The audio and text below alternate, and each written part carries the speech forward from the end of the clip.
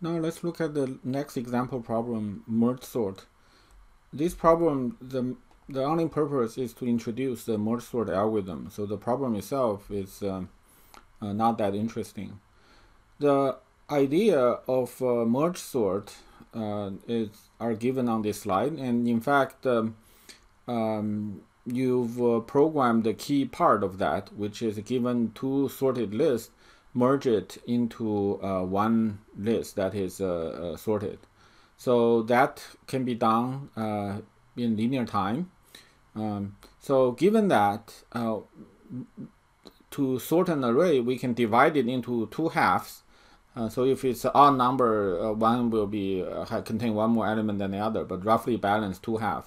And then we recursively sort them. After both halves are sorted, then we can merge them.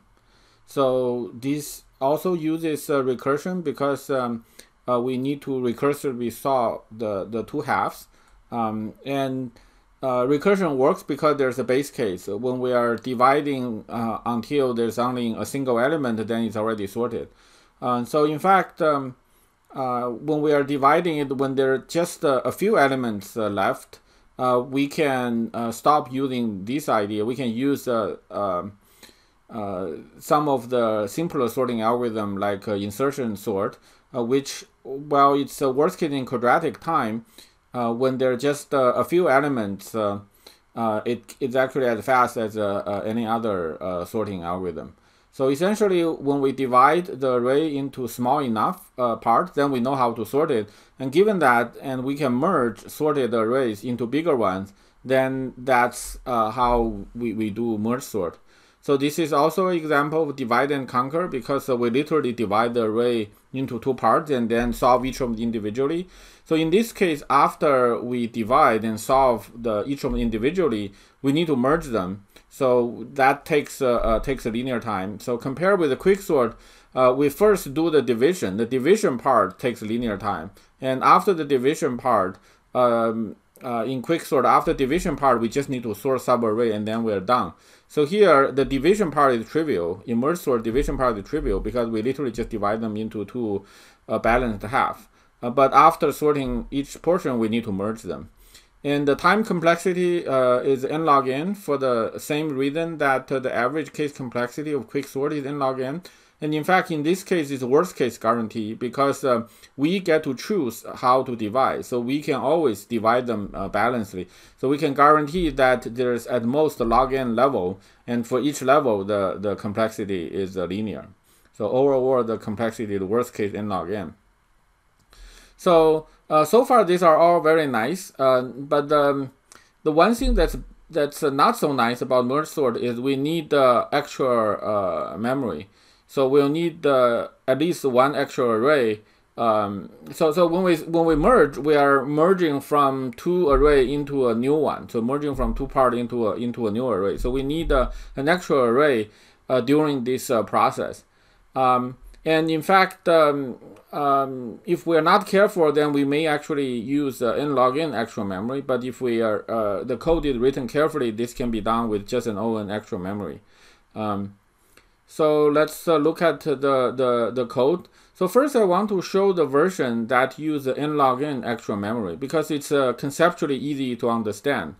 So after this, then we'll show how to do it. Reduce the amount of actual memory from n log n to just a big O(n). So the base case is when we are trying to sort an array of one element, we simply return. Otherwise, we divide this into two halves, and we create two temporary arrays, B and C. Together, they have the same size as A. And then we initialize B and C by basically copying first half of A into B and second half of A into C. After that, we just recursively sort B and C, and then finally we merge B and C into A. So this use n log n extra memory because in this call we allocated two new arrays, and together they have the same size as A. And this will happen at the next layer of recursive call because they're log n layers, so we actually allocated n log n actual memory. So now let's look at this merge code in a little bit more details. There are a few ways to do it. They are all fairly similar. So here I'm going to show 2 ways. The first way is we are trying to merge B and C into A. So we have 3 indices into A, B, and C.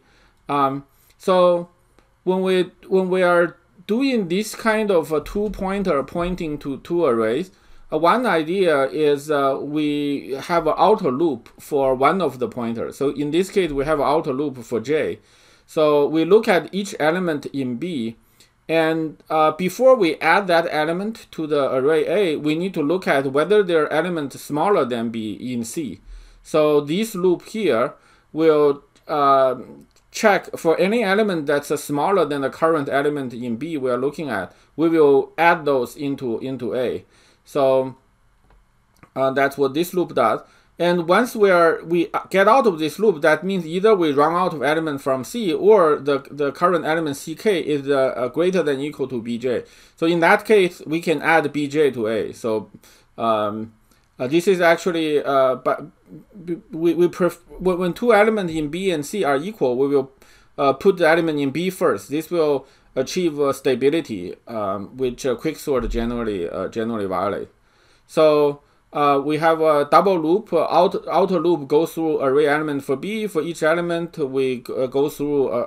We look at element in C to see which one need to be inserted before the current element in B. So the indices in C will also just move once. So even though it's double loop, it's actually the complexity is actually linear because the index K never goes back. So K can only increase. So maybe in one of this loop, K we actually, this inner loop is executed many times.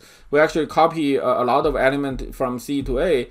But that means that in later the iterations, there'll be fewer elements in C to be copied. So essentially, we copy everything in B into A once, everything in C into A once, and the indices only move from front to back and never goes back. So this ensure the total complexity is linear. So this merging part is linear. So after we get out of this loop, if there are remaining element in C, we will copy that into A. So these are the elements that are bigger than all the ones in B. So those comes after, greater than or equal to the biggest element in B.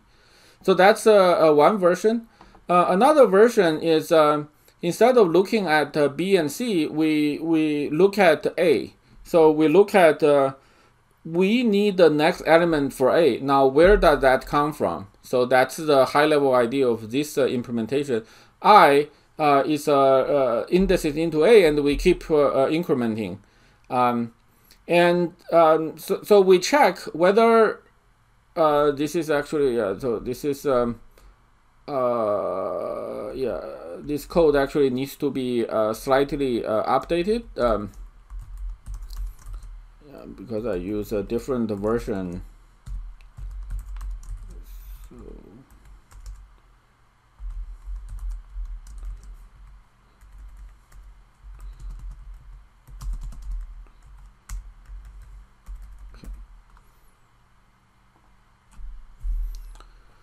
So long as we're not done, we haven't filled all the elements in A, we will keep going. So we check if we are already at the end of B, then that means the next element has to come from C. Otherwise, if we are already at the end of C, then the next element has to come from B.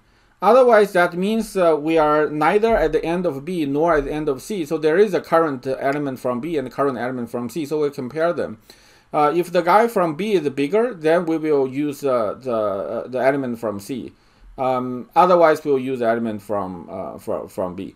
So here, every time I do the assignment, I will increment both the I indices and the corresponding indices into the array. So that's the second version of merging. So here I want to take a break and